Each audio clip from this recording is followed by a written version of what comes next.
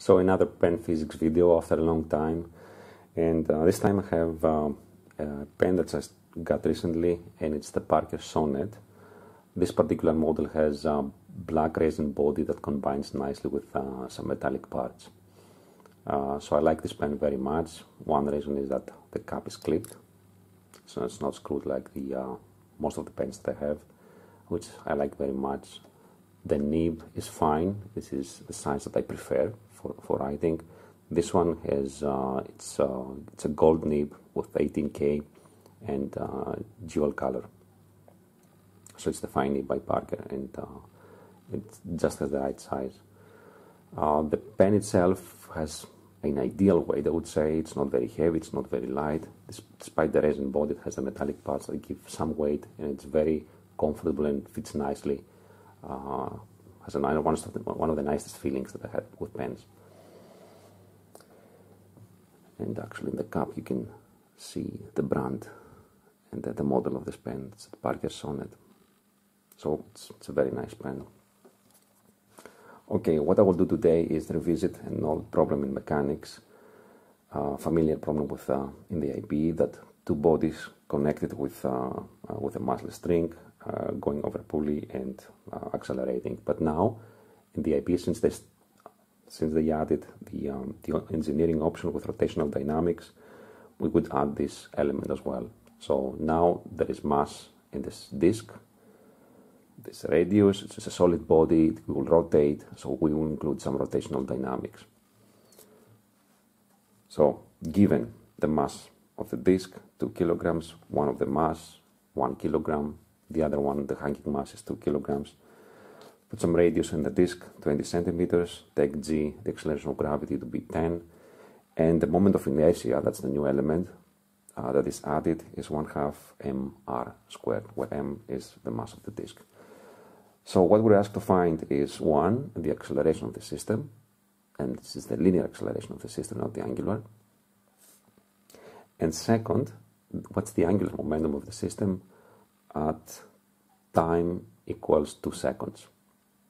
So initially we'll start with 0 velocity, 0 acceleration, then the system picks up some speed and some rotational speed, and there will be some angular momentum of 3 things: 2 masses and the solid disk. So in the past we were doing free body diagram and applying Newton's laws, so this is what we will do here as well. One thing about the nib here is that it tends to skip. So when you write too fast, it will skip, and sometimes it's a bad starter. So one thing I have to get used to is to apply more pressure, which is fine, but has really some nice writing experience. So let's say this would be M1, the first mass of the system, and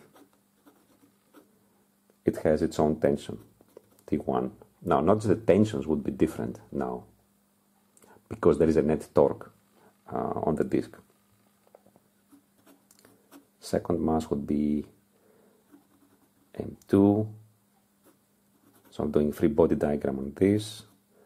That would be T2, tension on this mass, and there is a weight, M2 times G.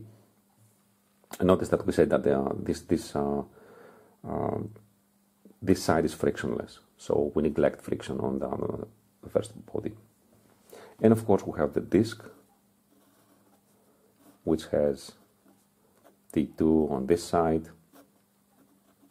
and T1 on that side, axis of rotation around the center, there's a radius r, and we can take the positive direction to be along this way. Okay, so apply Newton's laws on two bodies. Let's start with this one. Sigma F, sum of the forces, is equal to M2 times the acceleration. So M2G, the weight, minus the tension T2 is equal to M2A.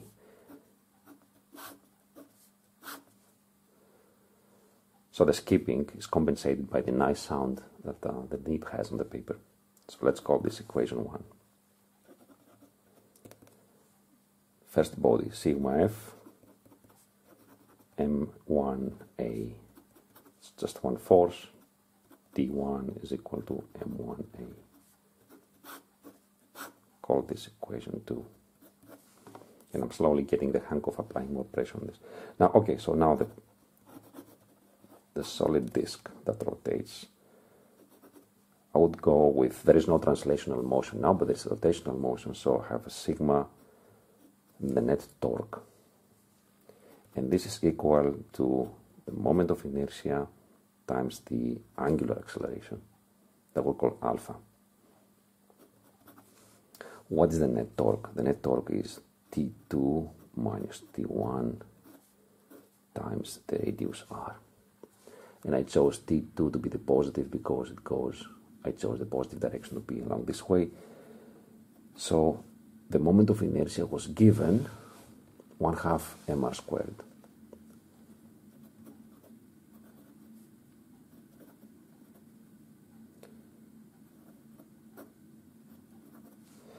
And the angular acceleration is just the linear acceleration over the radius.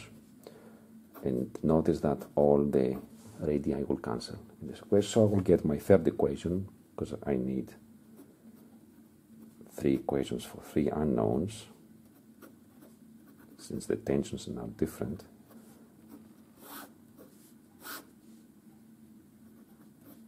I just love the sound. Okay, so let's put some values, because we have numbers for the masses now, and we get from the first equation that 2 times 10 is 20, minus tension 2 is equal to 2a. From the second equation we get just T1 is equal to a. Third equation we get T2 minus T1 is equal to a.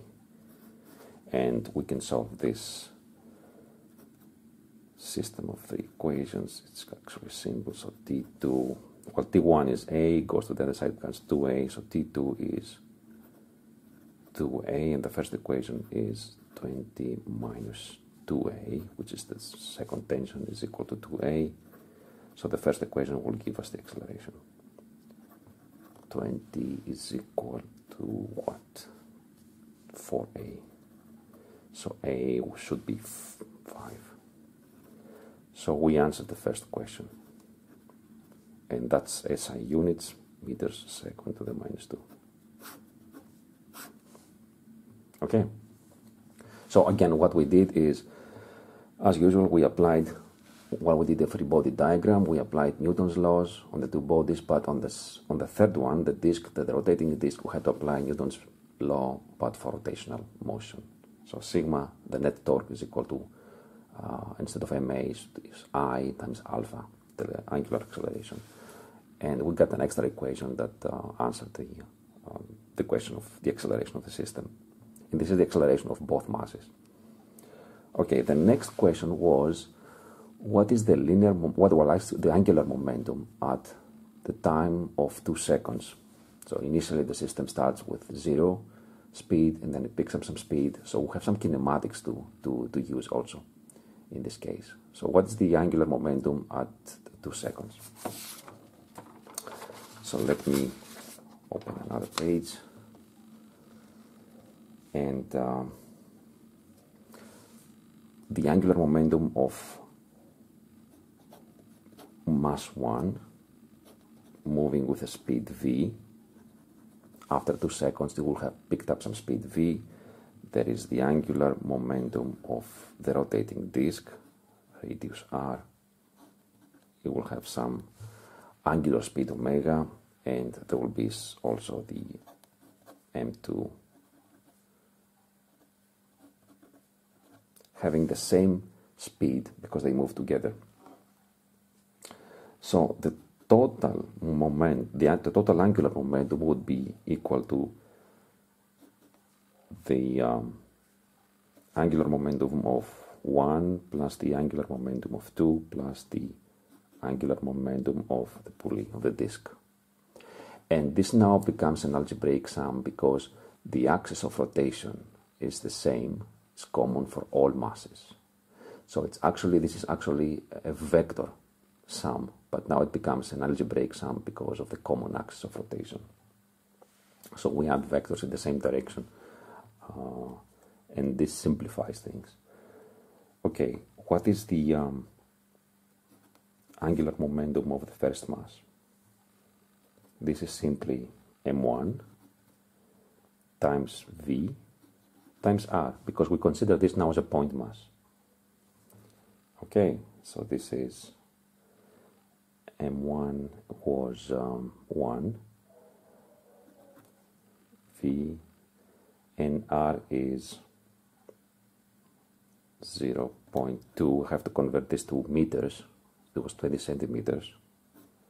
And now the question is, what is the speed v?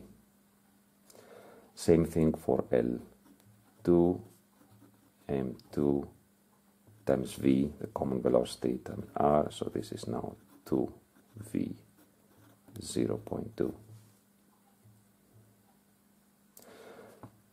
Well, now I need to use some kinematics, that there is acceleration for this, for both masses, which we found. It's 5 meters per second squared, so v is v0 plus at. This is simply kinematics with accelerated motion, while this being 0.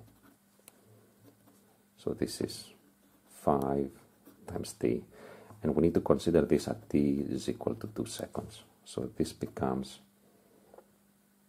10 meters per second.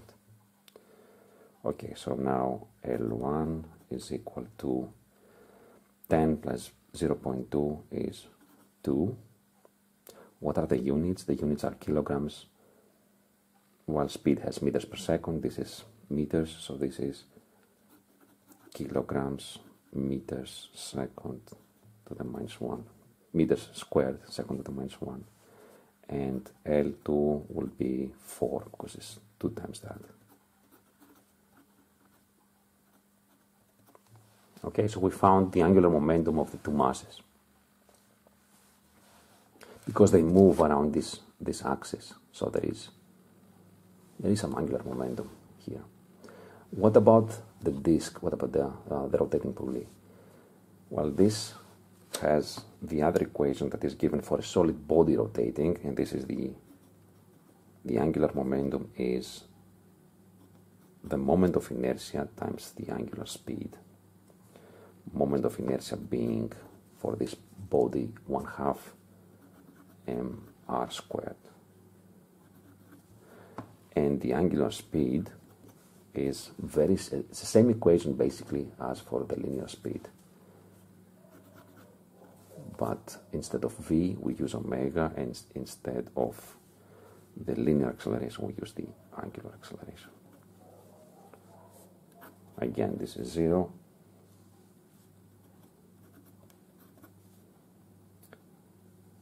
So omega is, well, now the angular acceleration is a over r times t, and putting the values there, so this is 5, this is 0.2 at 2 seconds, this is 50. The unit is rad, second to the minus 1. So what is the angular momentum of the disk? Is 1/2. The mass was 2. This was 0.2 squared, and this is times 50. And all this will give me 2 kilograms. Same units, meters squared s to the minus 1. So we have to add all these angular momenta, 2 plus 4 plus 2, that would be 8. So we need to calculate the sum of all three masses. So the angular momentum is 8 kilograms meters squared second to the minus 1 when at t is equal to 2 seconds. And that's it.